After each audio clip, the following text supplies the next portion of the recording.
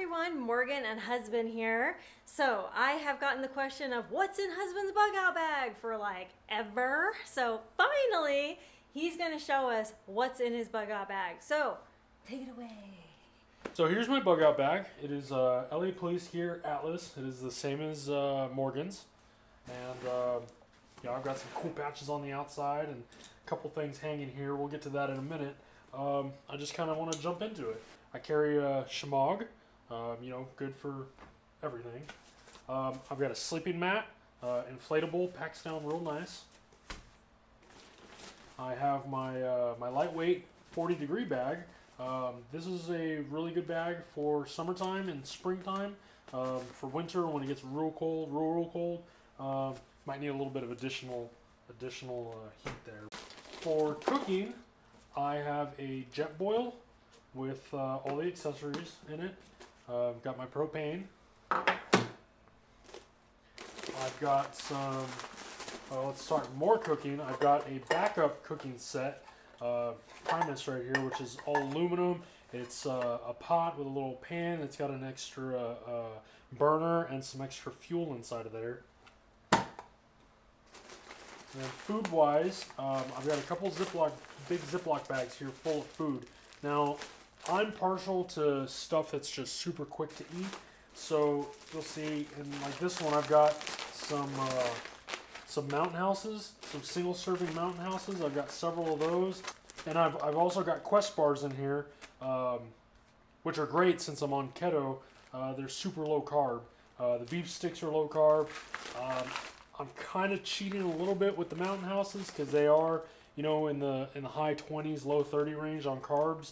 But if I'm going to be bugging out, I'm going to be very active, moving a lot, and will need those carbs for energy. Also food-wise, I've got another Ziploc here that has a lot of just quick meals, quick snacks and meals. Single-serving Spam pouches. Also, I have tuna pouches.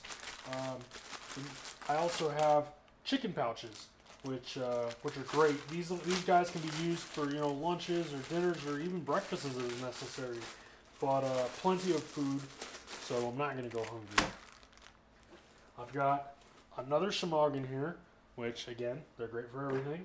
So finally, here's my water system. This is a little bag. I've got a water filter straw in there and a little roll-up container to just grab the water and go.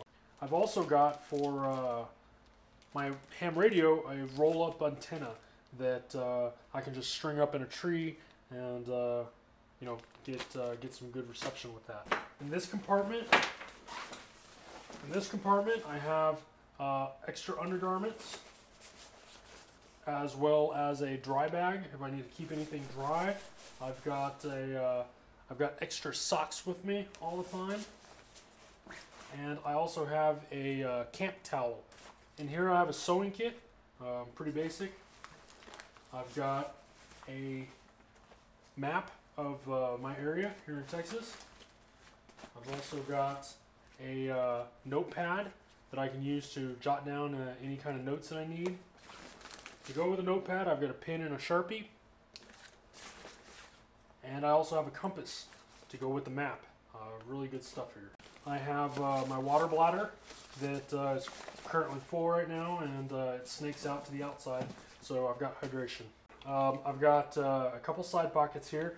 You'll see on the outside of this side pocket I carry a thermometer.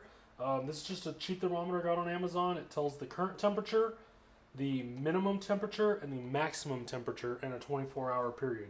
So it's really nice, just to, you know, kind of give me an idea of what temperatures I'm dealing with. On this outside pouch, I've got some zip ties and some paracord, ever essential items. Now on the other side, open it up, I've got a lantern, a light lantern, as well as a fire kit. All kinds of goodies in here. Not going to get into it, but it is a fire kit that's got multiple ways to start fire, as well as tinder. And there's some more tinder. So moving on to the front of my pack, I have in this top part, I've got a nice little flashlight. I've got a another light that attaches to a hat in case I need a light with my hat, and I've got a headlamp as well as a few glow sticks. Also have some extra spare batteries for all of these lights that I have.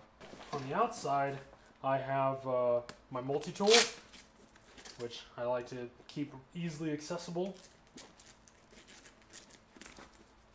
And I have a carabiner in case I need to attach anything to my bag quickly. I can just, strap something on there.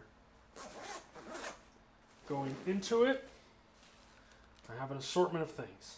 Okay, so starting in this top pouch, I have some medications, just an assortment of different everyday over-the-counter stuff that I might find necessary.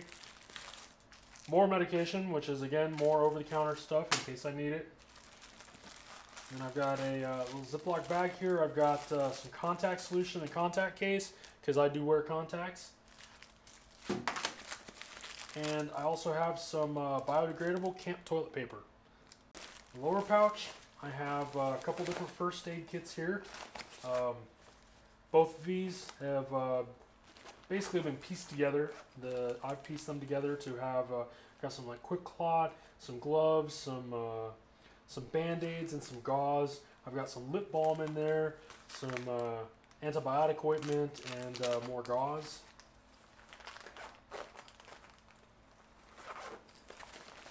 This other small first aid kit is roughly the same.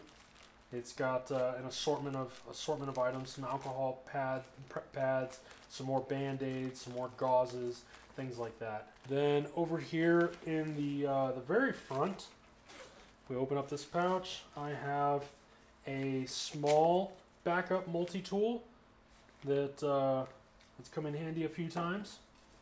I've got some patches for my sleeping mat, some bug repellent, which is always a good thing, and some hand warmers that have been left over since winter. That was awesome.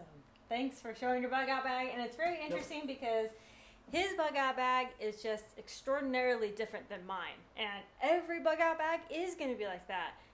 He's my husband, and just because he's my husband doesn't mean that we have the exact same bug out bag. So it's just interesting to get different perspectives and viewpoints on everybody's bug out bag, because every single bug out bag is going to be so different based on needs, skill level, whatever. And something else is, my bug out bag is constantly changing. So just mine. like everybody's, hers.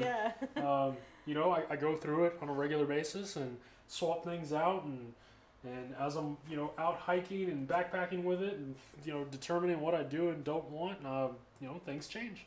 Yeah, and I just want to give a very quick shout out to Step One Survival. He sent this Tactical Beard Owners Club patch to my husband. It was a very generous gesture on his part, so thank you for that. Anyway, thank you all so much for watching. Thanks, husband, for showing off your bug out bag, and conquer tomorrow by preparing today. See you guys